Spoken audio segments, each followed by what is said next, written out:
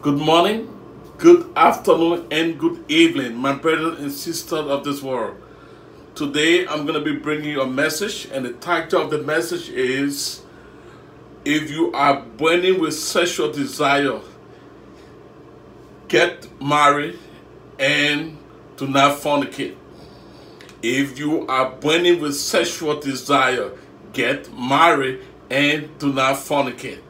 And the scripture reading going to be coming from the book of 1 Corinthians chapter 7. And I read, Now concerning the things hereof ye wrote unto me, it is good for a man not to touch a woman. So, as the scripture went on, Paul stated, it is good for a man not to touch a woman. It's good. You can be just like that. You don't have to have a woman around you. It's okay. But only one problem he saw. And that's why he decided to make us to come to our senses and try to do the right thing for God to bless us. Verse 2. Nevertheless, to avoid fornication, let every man have his own wife, and let every woman have her own husband. To avoid fornication, let every man have his own wife, and let every woman have her own husband. It's terrible. You can, the Bible says when you look after a woman, you commit adultery. Then, you going around, having sex with the other one, It's a terrible sin. God do not like it. It's fornication. Having sex with somebody who you are not married to, it's fornication. God do not like it. So, but Paul told us that if you are burning without sexual desire, then go ahead and marry. Hallelujah. If you are burning without sexual desire, go ahead and marry. Today, I found, some people today, they have done something that is against what the Bible says. It's against what the Bible says. That's why our brother, Peter, when he was going, when they have every mission that Peter went on, Peter took along his wife. Because of the devil not to come in to tempt you. How can you be having your husband? He's way far over the sea and you far on the other side. Is the devil going to step in? The devil going to step in. It's terrible. You can pray. You got to really do fasting and praying properly. But God said it. It's not good. Hallelujah. It's not good for the man to be with all his wife. You way in Jerusalem, the other person far away in Egypt. It's terrible. So let me go ahead. Verse 3. Let the husband render unto his wife the due benevolent. Benevolent means to say kindness. That's the definition of benevolent.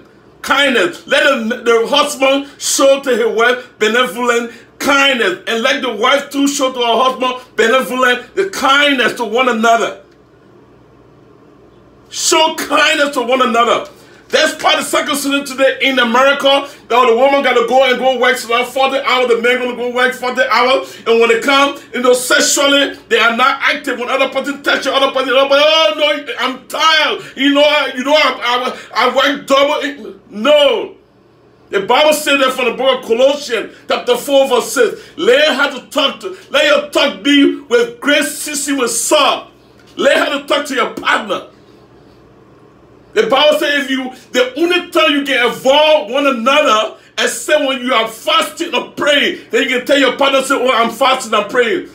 Then later on, y'all can join together. So Satan should not be able to step in with his temptation and be able to cause trouble. Hallelujah. Then, to my greatest surprise today, some people marry, they far away. Then the partner, the wife, on the other side, or the husband is on the other side, and they're right here. Are you kidding me? Are you killing me? you really got to seek God every day. Even God even warn you that it's not good. So the devil should not be able to step into your relationship. My people, that said the law, not me, not even Paul, but God said it. It's not good.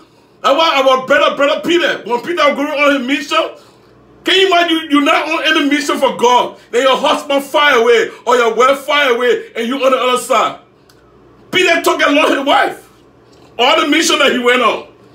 So it's terrible for your partner to be on the other side and you on the other side.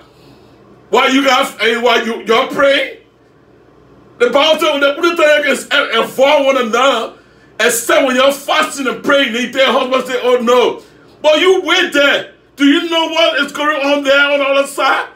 Because Satan is all over. Satan. Let me read verse 4. The wife had not power of her own body, but the husband. Likewise, also, the husband had not power of his own body, but the wife. So all that I know that Tita Togi, oh me, I tired, I came from working.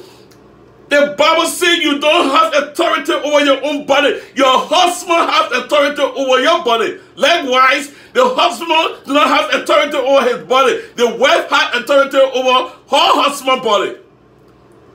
The only time you can tell your husband or your husband can tell you, say, "Oh, I don't want to do nothing. I'm best, I'm tired, this and that." Except that what I'm tired said, we don't want to hear it. God do not want to even hear it. Except when you are fasting and you are praying.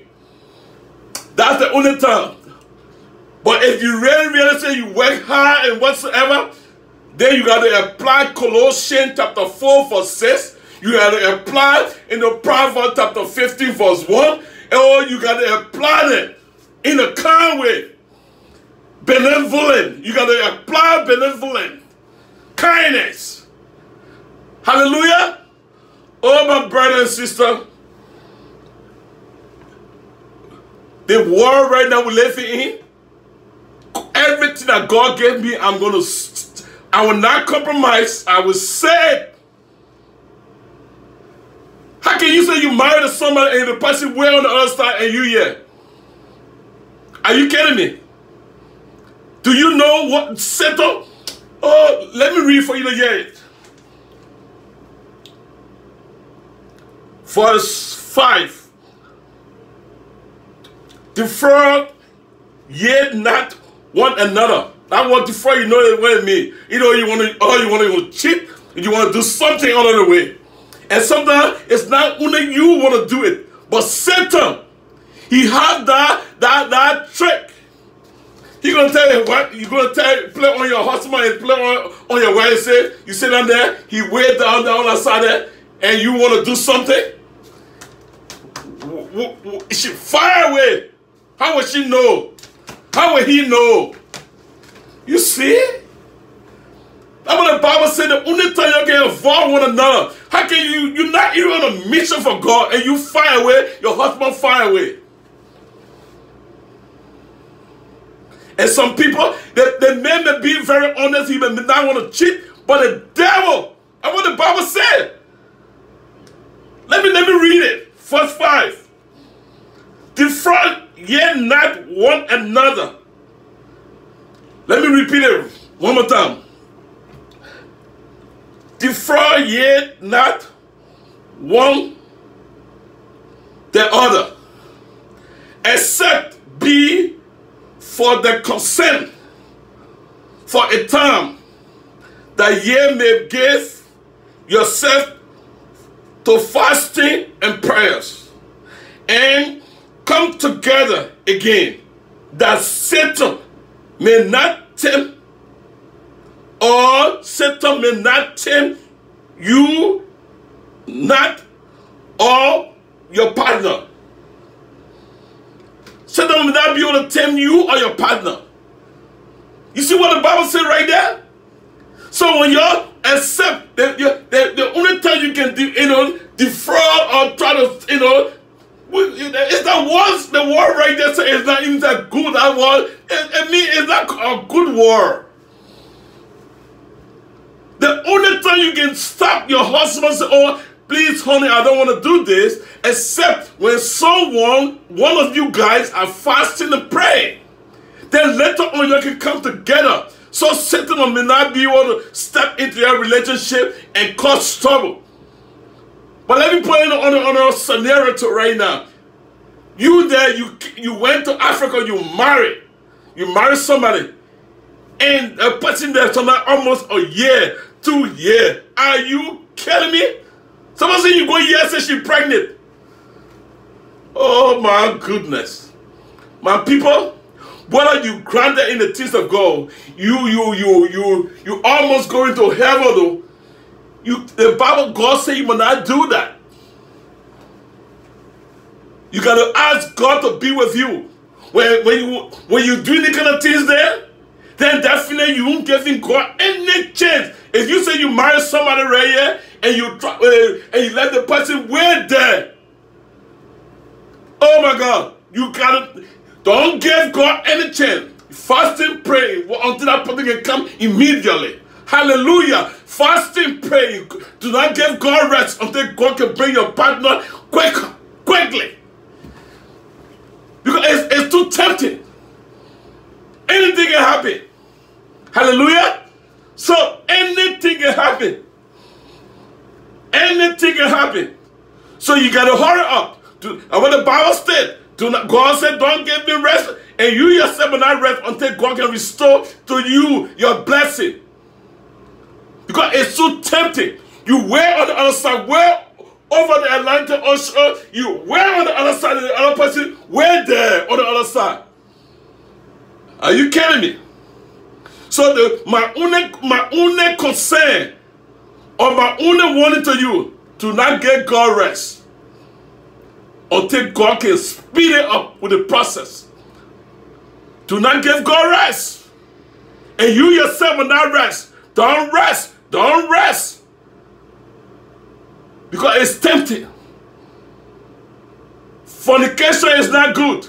If your husband go there and has sex with anybody other than marriage, he commit adultery, he fornicate, and you too, probably if you do the same thing on the side too, you commit adultery and you fornicate it.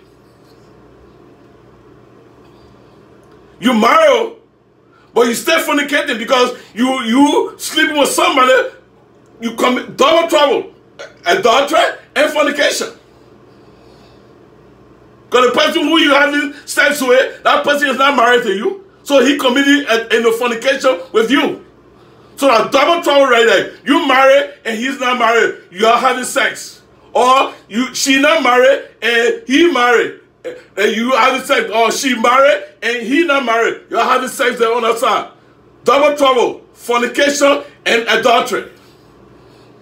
My brother and sister, when the Holy Spirit lead me, I'll be back. Let us pray.